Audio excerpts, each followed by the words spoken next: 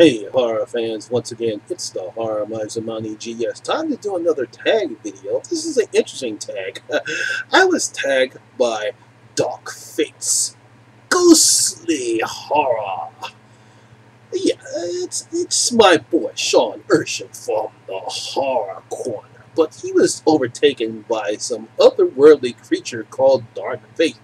And he created this nice ghostly tag horror where we could talk about all our favorite ghost or haunted horror movies and tags. So you know I had to do this tag. Now this is Doc's Fate ghostly tag. There are 8 questions in the tag, and I love how Sean did it. It was incredible. I love it. And now the first question is, what is your favorite haunted house horror movie? Now, there are plenty of haunted movies going back in the day, from the House of Haunted Hill, or The Haunting, The Haunted, the Amityville Horror. But I decided to go with Steven Spielberg's Poltergeist. Yes, it's a great horror movie. It was a fantastic movie. Definitely had its suspense and scares. Obviously, the movie was also plagued by supernatural forces, and unfortunately, a couple of people once he passed away after the movie was made. So that picture did actually not only was haunted in the film, but actually had some real haunting in real life. But favorite haunted house horror movie is Poltergeist.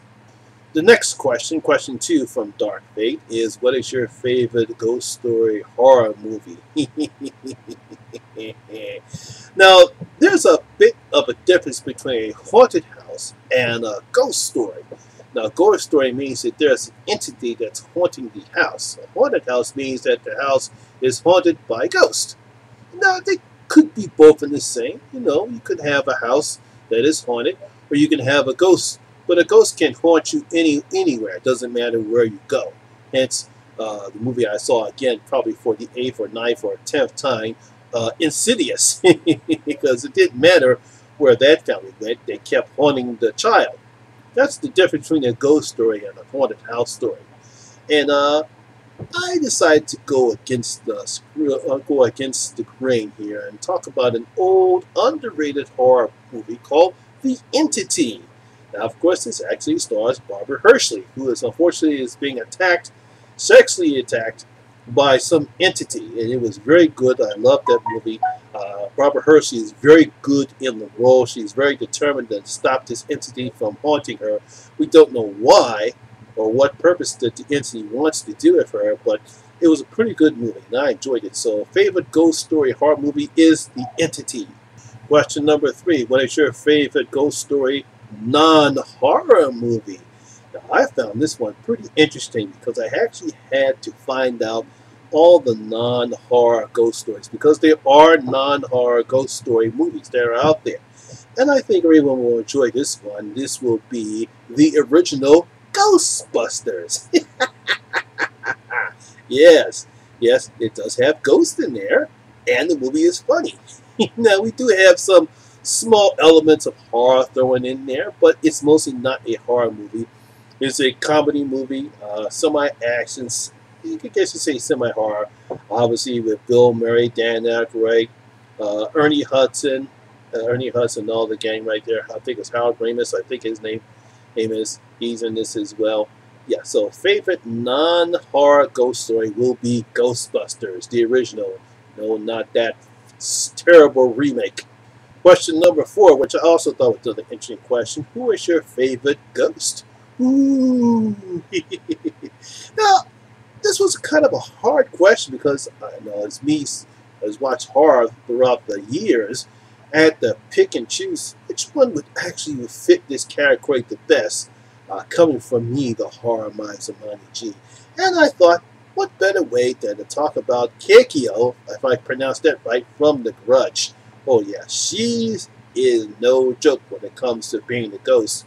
Born from a race of her ex-husband who thought that she was having an affair with her teacher. He kills her, kills the cat, kills the boy, and kills himself. And now they're doomed to stay in that apartment. Anyone that goes to the apartment will be cursed from Keiko. And of course, how can you get that rattling sound? It's just as bad That's a clucking sound from the Hereditary. But when you hear that rattle,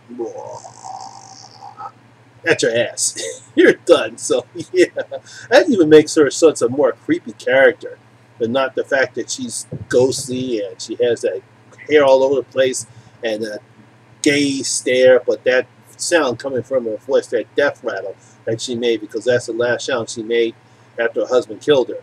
So anytime you hear that sound, that's your ass. So number 4, favorite ghost story, favorite ghost, Kekio from The Grudge. Question number 5, which I thought was a pretty good question. What do you think is the scariest moment in a ghost horror movie? Now, there are plenty, but I think the most creepiest and scariest one, and Sean picked this as well, but I had to agree with him, was Samara coming out of the well and coming out of the TV screen in the ring. I mean, that's creepy as you see her coming out of the well. It's bad enough when you watch that cursed videotape and she says, 7 days. And after 7th day, all of a sudden, you see the TV screen go blank, and you see her coming out the well, and she literally just comes out the TV screen. And then all of a sudden, she just comes and gives you that death stare, and it scares the living shit out of you. And that's no joke neither. So definitely the creepiest or scariest moment in a ghost horror is Samara coming out of the well and to the TV screen. Question number 6, which ghost movie had the spookiest atmosphere? There's no joke about it. Obviously, both Conjuring movies had the best atmosphere. I mean, you have this nice family, whether it was from the Perrons, I think this was the name from the first movie, or the British family in the second movie. You feel for them, you feel sorry for them, because they're just nice family. They're trying to live their lives, and all of a sudden they're being threatened by this entity, or in Bathsheba in the first movie, and Varric in the demonic nun in the second movie.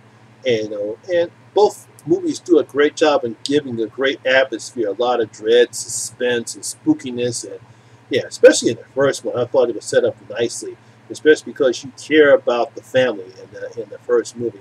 And you care about the family in the second movie. So that's great how they set up this atmosphere, make it real spooky and scary. So both Conjuring movies for question number 6. Question number 7, what's your favorite possession movie? Yeah, everyone knows this question. And no, I want to answer this question. The Exorcist. Next. And now for the 8th and final question. What do you think is the scariest moment in a possession horror movie? Well, obviously, it's going to involve The Exorcist. Now, you have to understand, when I first saw The Exorcist, and again, I told this story before, I've snuck in, me and my friends snuck in and saw The Exorcist. I was about 13 to 14 years old at the time when The Exorcist first came out. And to see Reagan turn her head a full, I think it's 180 degrees, it's the first time anyone ever saw that in a horror movie. And to see that on screen, the whole audience, I mean, it's bad enough at the beginning of the scene where Reagan is, unfortunately, where her possessed Reagan is telling Reagan to masturbate with a cross and telling her to F Jesus. That's what's bad enough. But to see her turn her head a full 180 degrees, and she turns up and tells her mother, "Do you know what she did?" I won't say what else she said, but to see that scene for the first time, half the audience was aghast. It was just unbelievable to see that in the theaters at that time. I mean, we've seen it now before, but you really have to understand where I'm coming from to see that on the screen and seeing the audience reaction for that one. I think at least a third of the audience left after that scene. I mean, they actually got up left. I'm not kidding. I mean, that was an incredible scene in the movie. So obviously, Reagan's 180-degree head turn and her shouting, "Do you know what she did?" And so that's it. Those are all the questions from Dog Fate. Gotta give my man Sean some credit for coming up with this one and how he filmed the video. I'm gonna leave a link in the description below for that video, because he did a great job, and I love how he incorporated his character, Darkface character, for this tag. Now, of course, Now comes the time where I'm supposed to tag a lot of people. Now, he actually tagged almost everybody that we normally tag in this tag, but he did leave out one person. And you know what that is, my sexy rare witch, Queenie Todd. You've now been tagged by the Horror Miser Monty G, who you know better as Grandpa Horror. Let's see who else. I don't know if Ivan does tags anymore. I know he's in Hollywood right now. I'd like to see Ivan to do this tag from the movie board. I'll tag him as well. And if any of you are watching this video right now, consider yourself tagged by the Horror Miser Monty G. Just remember to make sure that you give credit to the Dark Faith. Because this is his tag. Otherwise, he might haunt you. So that's my video for the day, guys. Hope you did enjoy, and if you did, please give it a thumbs up because it does help the channel out a lot. And once again, this is your first time here, please hit that subscribe button, ring that notification bell. That way you can come and enjoy the horror experience with me, the Horror Miser Monty G. And as always, all my social media links will be down in the description box below as well.